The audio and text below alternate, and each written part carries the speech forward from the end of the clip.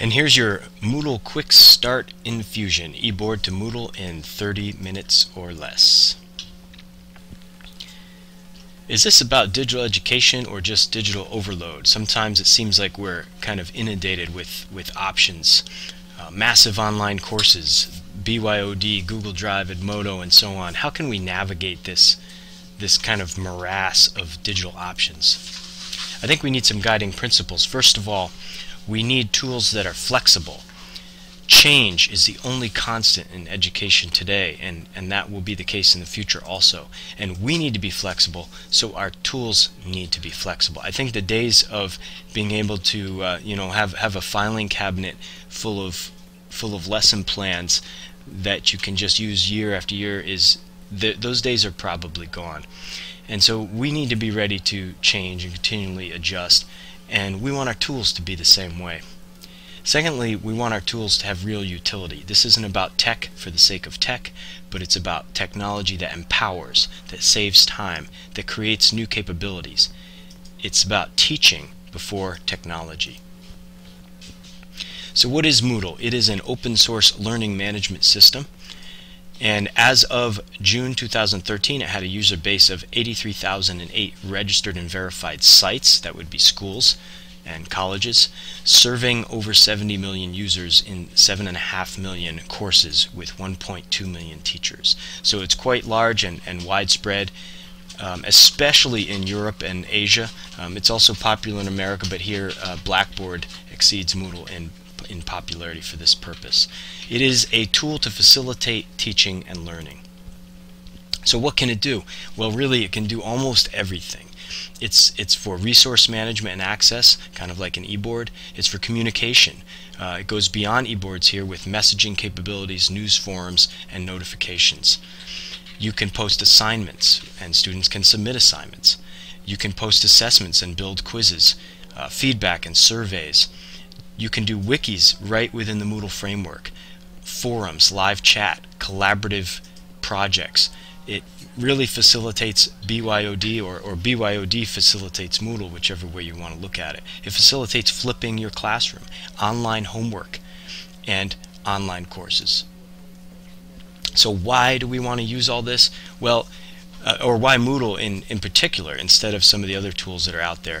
Moodle provides one-stop organization of digital learning resources. For example, Google Drive is really great for sharing files. Moodle does that, and it does more. So it's really one-stop shopping. Communication, feedback, and what I'm calling the fishbowl classroom. That is, I think, where we need to move in education is toward a much more collaborative model of teaching, where teachers are working together, co-teaching. You can actually virtually co-teach through Moodle, as we might talk about a little bit more. And also giving parents and community members all access to the course to see what's going on, see what students are doing. And of course, the Partnership for 21st Century Learning Framework and the information literacy portion of the Common Core are tied right in here to Moodle. You can be part of the open source revolution, and Moodle.org is the organization that creates and maintains Moodle, and they have some great support services available there. Again, we can move toward the flipped classroom if we want, and Moodle is a great tool for differentiating learning, personalizing instruction, and even working towards a mastery model of learning. So we're really moving towards self-directed learning here.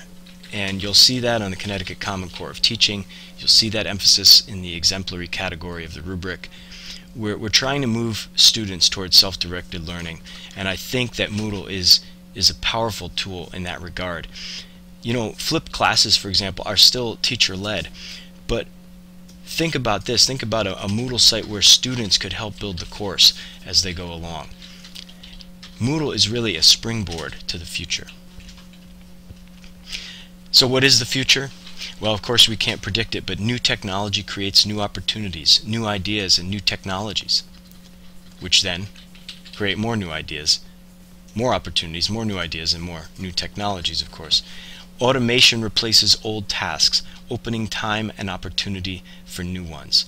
human capabilities expand as a result. That's the nature of human evolution. Education will evolve along with the rest of it, whether we're along for the ride or not. But if we miss the wave, then we'll miss out on a chance to be part of these exciting changes. So let's get started. Let's get our feet wet. And we're going to take this one step at a time. So here are 3 easy ways to take the first step from eBoard to Moodle. The first step is type moodle.eosmith.org into your address bar, or click the Resources tab at the EOSmith homepage.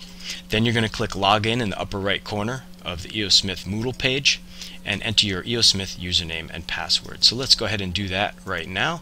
We're going to go to the Moodle site, and so you can see up here I've got moodle.eosmith.org in my address bar, and this page shows up. It says EOSmith Moodle at the top, got the panther on the right, and I'm going to click Login up here. And then I'm going to put my EOSmith username and password in here. Click Login. And by the way, if this is your first time on the Moodle site as a teacher, it's going to be your EOSmith username, but the password is going to be preset for you, and I'll let you know what that is. Just ask me. So in other words, if this is your first time, it's not going to be your EOSmith password, but a different word, and then you'll have to reset it. Okay, so that's the first step. Here I am. I'm logged into Moodle.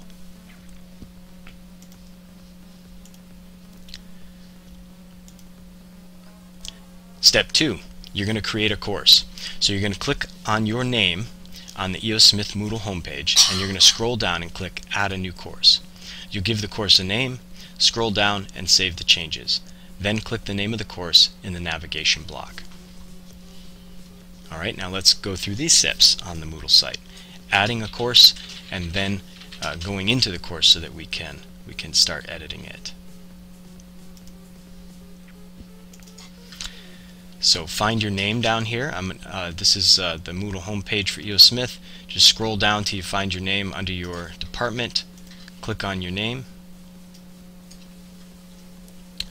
and you will see a list of courses if you've already created some, or you'll see nothing except Add a New Course if you haven't created any. We're going to want to click Add a New Course and give the course a name. I'm just going to call it Test Course. Whoops. Test Course 4, and C4. I don't know if you probably could just give it the same name for the short name, unless the full name is really long and you want to shorten it up here a little bit.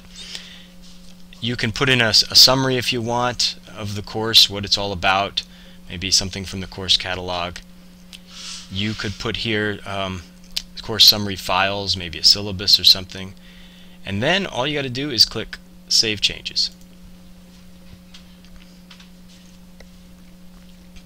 Next step is in the navigation block over here on the left. These are called blocks. There's a navigation block here, administration block here. In the navigation block, I'm going to click the name of the course, and this is the course right here. This is what it looks like.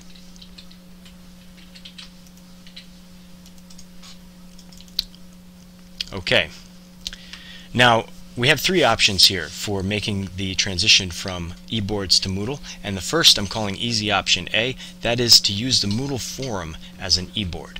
To do this, it's very simple. You just click the news forum link at the top of the course page, click Add a New Topic, give the post a name, and then you can literally cut and paste from your eBoard into the message, and you can upload files if you like, and you can click Post to Forum. So let's see what that would look like.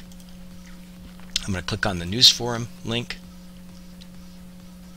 and this is what I see, Add a New Topic. So I'll click that, and maybe I'm going to say homework week, let's see, homework week 1. And now maybe I want to go to my eBoard and get some information from there. So maybe I just want to literally start transferring stuff from my eBoard over here. I'm going to go into post edit mode so that I can get hyperlinks and everything out of there as well.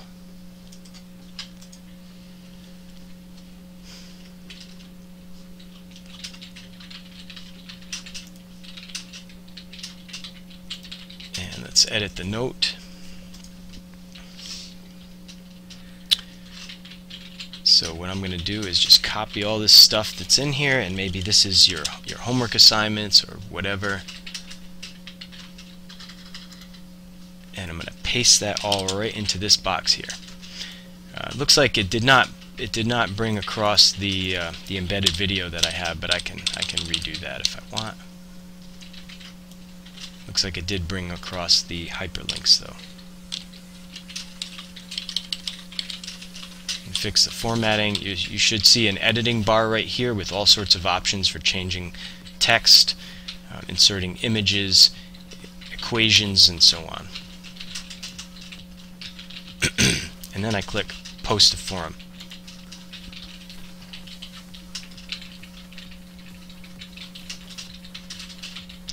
And this is what it looks like. So now if students want to see this, they click on the news forum at the front page. So here's what they'll see when they come on here. And by the way, they will be able to get here through guest access, and I'll show you that in a few minutes as well.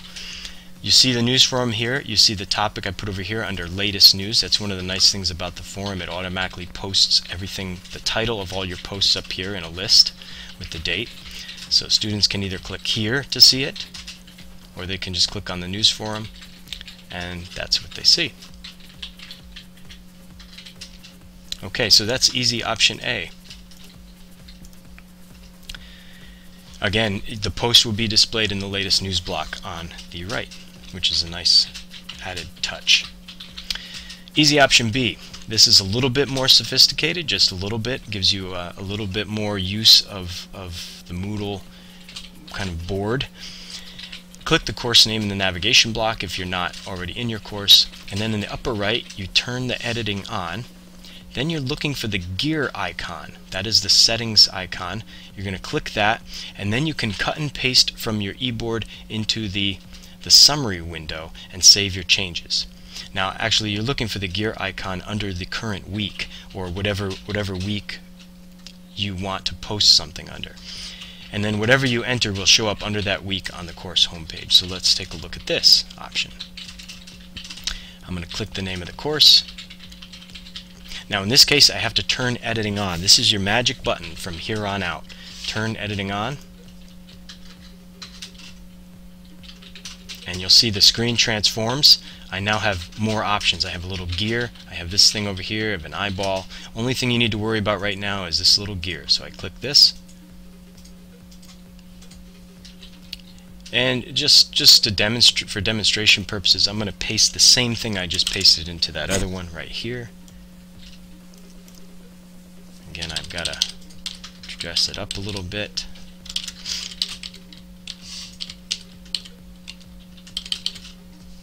And I'm going to click Save Changes. Don't forget that part. There you go. And now the students will see what you wrote. So this is a little bit more sophisticated. Now they'll see what you wrote under the appropriate week, whichever week you want it to show up. So for example, this might just be a list of homework assignments instead of this descriptive stuff that I've written here. And you can do that on down. Now these weeks here are set up automatically by Moodle, and we can change that if you like, but that's the default. Whenever you create the course, it'll start there and just run the weeks chronologically. So that's easy option B. Easy option C. This is getting yet a little bit more sophisticated. This involves adding resources and activities. So again, with editing turned on, you're going to click the Add an Activity or Resource link. A window will pop up with all the options for your resources and activities you can add. You might start by scrolling down to the resources portion of that window. And you might use a page to add a page like your eBoard notes. So let's see how that would look. So instead of clicking this gear here, I'm going to click this link, Add an Activity or Resource. Window pops up. I'm going to scroll down. So you can see here, this actually gives you a picture of what's available on Moodle. Quizzes, concept maps, surveys, wikis, all sorts of voice things that World Languages has installed. Workshops are collaborative projects. Feedback, these are surveys that you can create. Assignments, where students upload things. But right now we're just going to scroll down here and we're going to keep it simple. I want to use this as an e-board, so under Resources I'm going to click Page and Add.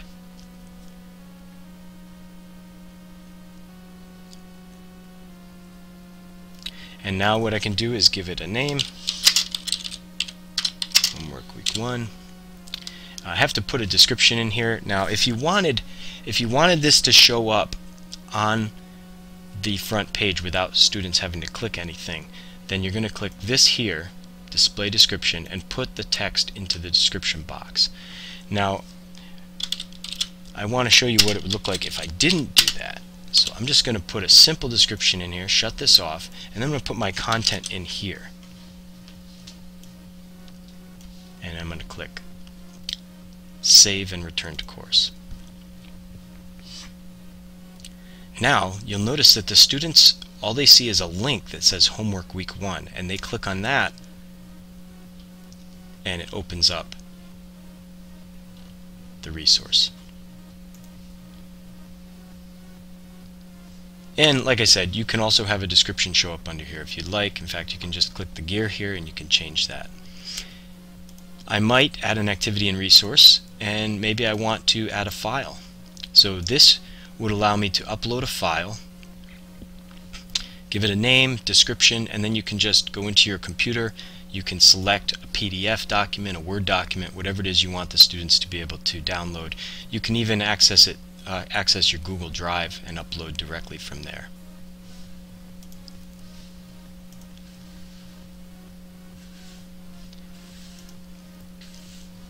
Lastly, I might want to add a URL. So maybe just a web link. What this will allow me to do is give it a name, a description, and then just put the web link here. Maybe this is www.khanacademy.org or another resource you want to point your students to, and then save and return to course. I'll cancel that.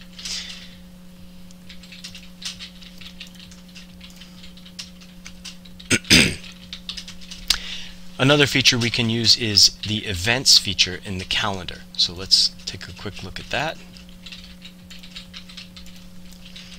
On the front page of my course here, this is Test Course 4. Again, if you ever need to get back here, just look in the navigation pane, look for the name of the course, click on it. Under Upcoming Events, I'm going to click New Event. Now maybe I want to say Homework Due, and we're going to say that it's due right now. Save changes. Whoops, sorry. Guess I can't do that.